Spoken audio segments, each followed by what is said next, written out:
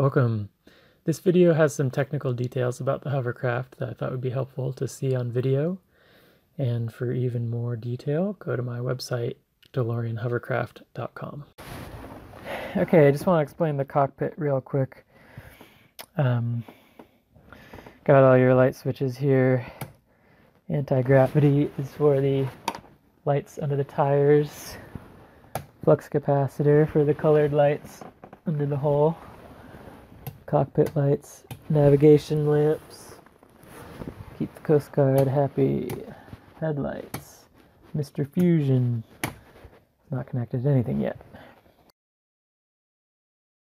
This is ignition for the thrust, ignition for lift, throttle control for the lift, choke control for lift, choke control for thrust, tachometer for lift, tachometer for the thrust, digital GPS speedometer, and fuel gauge. So the issue with the fuel tank right now, it's working, but there's the fuel sender lever down there is a little loose. So sometimes it will get itself in a weird angle and this thing won't work.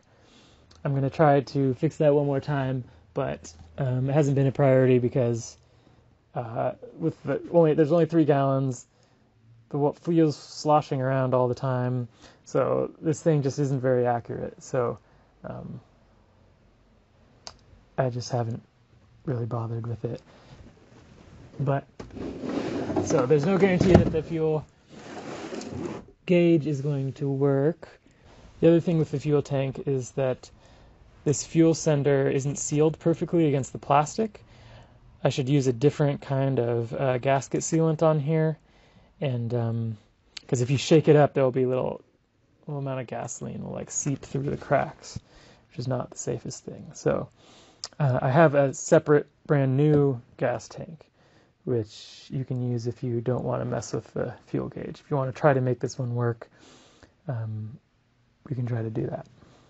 Yeah, steering wheel can be removed. If you have a passenger, you're going to want to move the seats here and here so that you balance out the weight and have the steering wheel in there, but if you're by yourself, stick the steering wheel in there.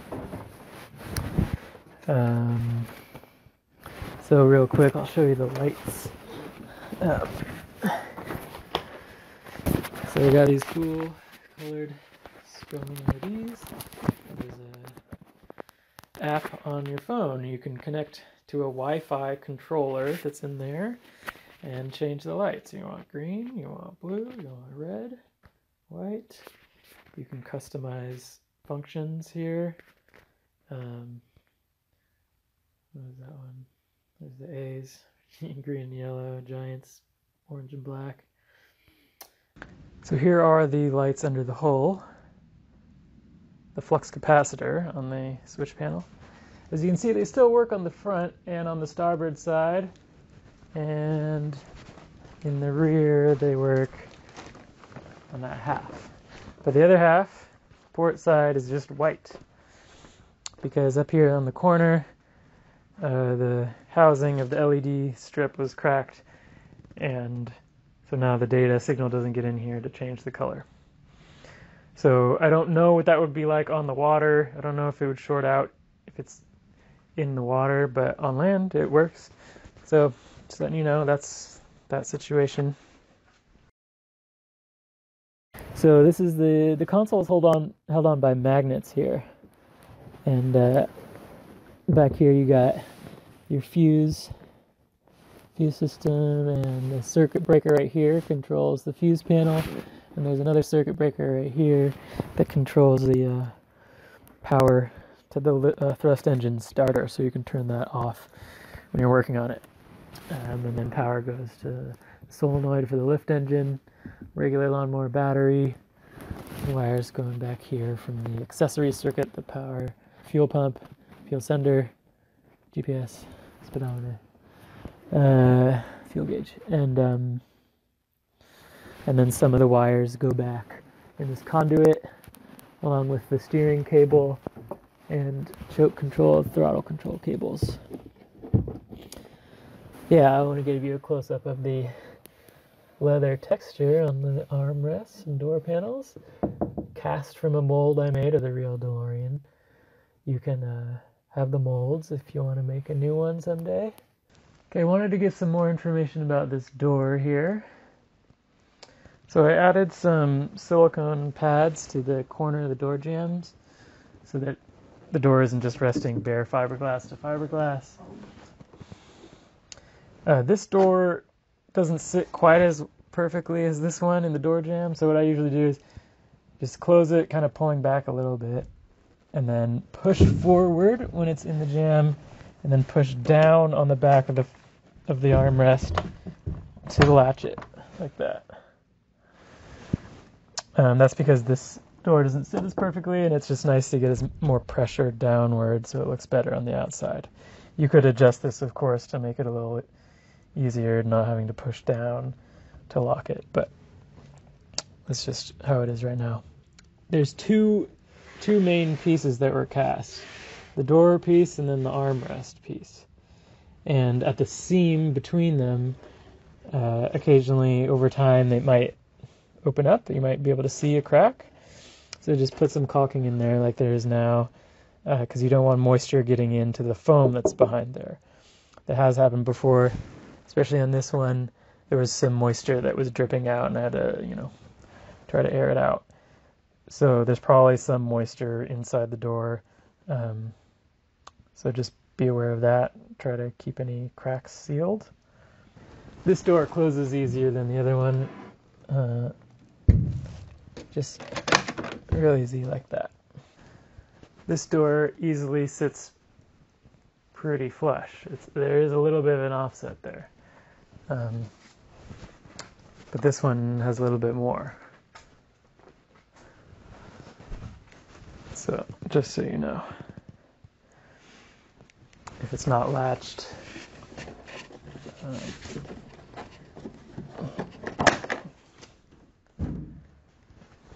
the way it will just sit naturally, there's more of a offset there. But if you latch it, there's less. I should have put caulking in here before I use this mirror, because now it's got some corrosion behind there. But I don't actually use them for anything, it's just for looks. So this is the control switch for the light pattern. You can turn it off from here if you want, but mostly you're just going to use this for mode. So you change the mode. See, right now it's slow flashing. You can change it to strobe or whatever, a bunch of different modes and a bunch of different speeds. So I just leave it at the one I like, and I don't even mess with it, and this will just turn it on and off. It'll keep the same mode. Dashboard is here. This slides in there, and it's held on with these Velcro tabs. But you're going to want to remove it when you're working on stuff and when you're on the freeway. Try it so it doesn't blow away. I want to show you the windshield. I haven't been using this very much lately, but because it limits visibility, but it's nice to not get as wet sometimes. So you can decide if you want to use it, and it just pops in here, and there's these marine cabinet hardware that hold it in, and that's how that works. This lift engine guard I made recently pops out real easy, so it makes maintenance way simpler than it was before. And so I made a new air intake here that makes all the maintenance easier. Everything's open and you can see it and clean it and everything. Those are the splitter pipes that direct air to the skirt. This is the new skirt. I want to explain this here. For years I had a skirt that was completely clear vinyl with no fibers reinforcing it, and so you could see everything. All the light would come through. You can see in some of the videos it looks super cool, but it's dangerous because if there's a hole happens, then the hole can spread and get really big, and then you lose hover power.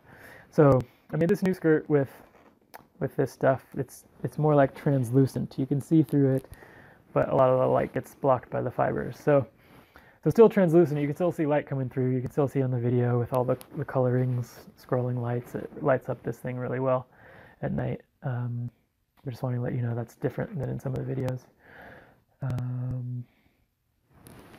The tires here are held on with these zip ties. And I got electrical connectors here that power the lights. So as you can see, the 45K sign is gone from last year. I tried to sell it for 45K on eBay and got a bid for 40K, but that fell through, and it all turned out for the best because the past year since that happened has been the most epic year ever, going on Jay Leno show and being in all these music videos, and so it's been really fun. I'm glad I waited another year. Another big development is this new thrust engine. So actually on the Jay Leno show, I had an aftermarket magneto on this side, and it started failing when it would get wet. And so, it broke down with Jay Leno in the car. So that was unfortunate. So I decided to just get a whole new engine, even though the whole thing didn't really need to be replaced, but I figured it would give more confidence to the new buyers. So you have a brand new thrust engine. I've used it a few times. It's broken in now. I'll just show you basically the wiring. Charging circuit comes from the voltage regulator onto the solenoid post for the high current line here. The thrust motor, starter motor. This is a disconnect for the ignition circuit, magneto kill wire, and fuel shutoff solenoid. Ground post in here, and this is a you can disconnect here if you want to take any of these wires off. Show you the belt drive up close. It's kind of hard to get this in photos.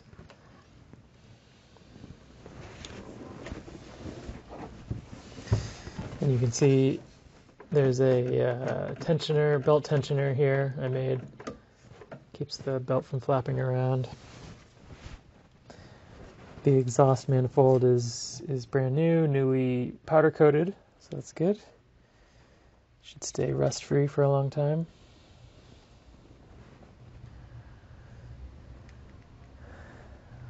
This thrust fan guard hasn't been changed in 7 years, and I've never had a problem with it, but if you're going to have small kids in here with small hands, you won't want them, you don't want them back here when the engine's running.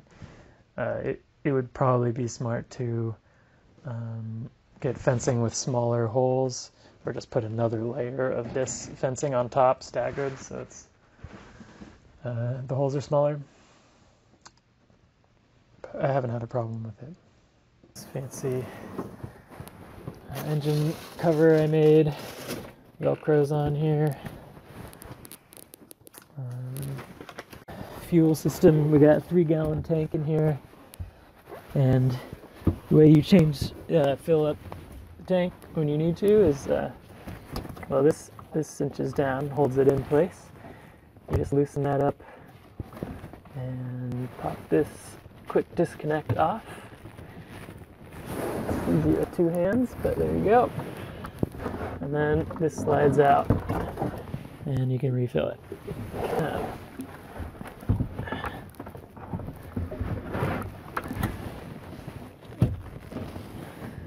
That's a water separator filter just installed. You're going to want to use gasoline with no ethanol if possible, because water can dissolve in the ethanol and create problems. Alright, what else? I got new stainless steel door lifts. These rudders are brand new. I made them stronger than the other ones, and these bolts can be removed. They're threaded into an aluminum tube in here with a bunch of thread locker in here, and so you could remove it if you needed to. but they should be really solid. Oh, the whole rudder thing can be removed if you take out these 4 nuts and undo the turnbuckle that tightens, you can see that turnbuckle that tightens the steering cable. You can just pop the whole rudder system off, and like if you needed to get the fan out or anything like that. The paint is all brand new, so you can see how that looks. It's nice and shiny. Over time it might get a little duller, so just try not to use any harsh cleaners on it, or try not to let the salt dry for too long on there. If you're in salt water, wash it off with fresh water as soon as you can. Keep the paint looking nice and shiny for a long time. Patch the deck. There were some areas that had a crack or something, and water got in, and so I had to replace some of the door skin plywood that's under here. A lot of that has been actually replaced over the years with Cormat. It's kind of a thick fiberglass, and so I can show you how to patch things if you need to. It's pretty fun, pretty easy, interesting work. It's all just styrofoam and fiberglass, so it's easy to fix. If something happens, if you crash, it'll just crumple, and then you just pour new foam on it and fiberglass it. I should mention this quarter panel has some issues. I leave these holes open behind the duct tape so that I can take the duct tape off to air them out. There's a crack here that whenever I try to patch it, the crack just opens up again. It seems like there's some flex in the hole, and this just happens to be a stress point, and this crack will open up no matter what. So it doesn't matter. This is not a functional piece. It's just for looks. There's just the consequences that water gets in here, and so there's a little more delaminations here than other areas, and so I leave this hole open here, put some duct tape over it while I'm hovering on the water. When I get out, take the duct tape off, and moisture will get out of there, and so it's not ideal, but that's just how it is. It doesn't really seem to matter. It's been like that for years and seems to be fine. So the navigation lamps, this is homemade LEDs in clear epoxy resin. A few of the LEDs in here have burned out over the past 7 years, but as you can see, it still has the white lights all the way around, and then the red and the green and the yellow flashing. So but the point is, the Coast Guard has never inspected this or have it approved. So I just want to let you know I've never had a problem, but that's just how it is.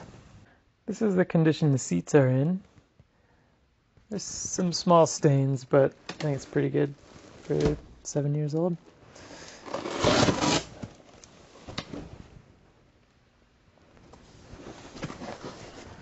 And they ratchet up like this,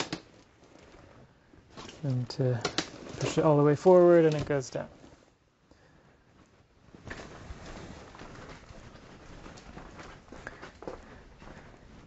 There's the other one.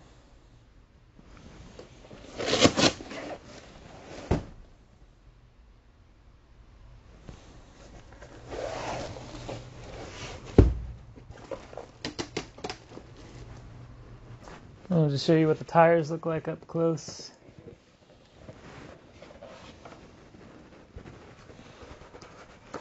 There's the LED strip. So they just kind of sit right here. 4 zip ties each for the back 2 tires, and 2 zip ties each for the front 2 tires.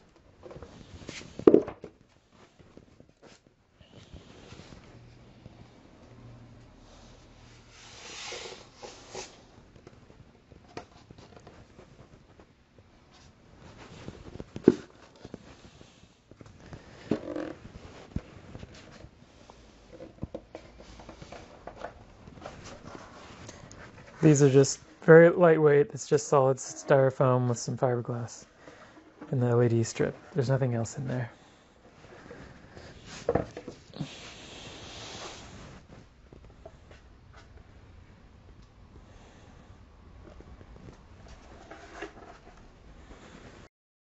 These are real DeLorean grills here, and side marker lights. That logo is real, although it usually is on the hood. And this is a real DeLorean logo too. Yeah, so that's what I thought would be helpful to see on video. There'll be more technical information on the website, just a bunch of random details. Now check out the clip of how to use the trailer.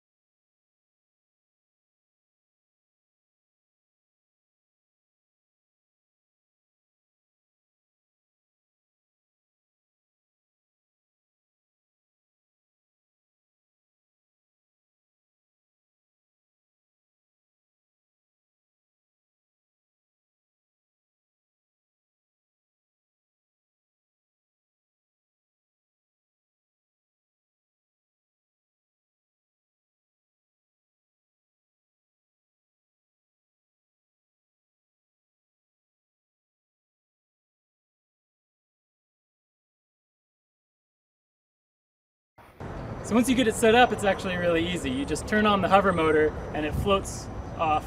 You can do this by yourself. Just keep a hand on it and it's actually really easy to move around. At some points you might need to lift up on the back to help it along, but you'll see it's pretty easy. Here we go.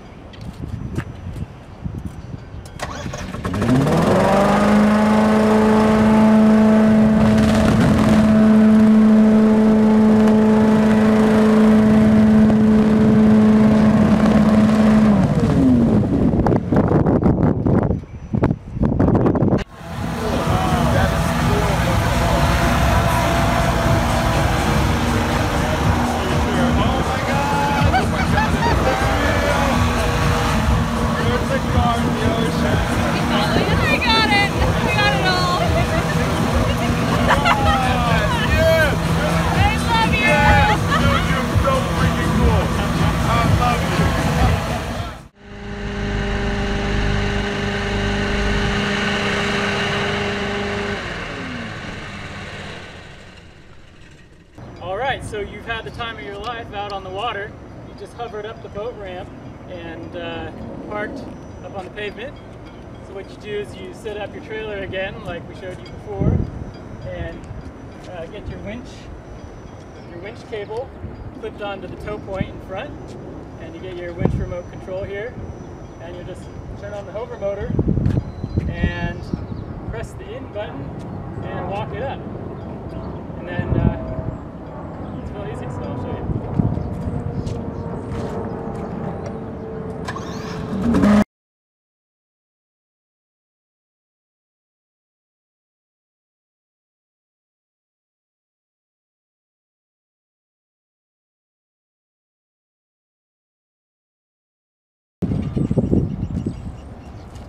That's how you do it. Alright, so when you got the DeLorean on the trailer and you're ready to go, you just position it so that these hold down brackets, when they swing in, will kind of cup the corner of the hull.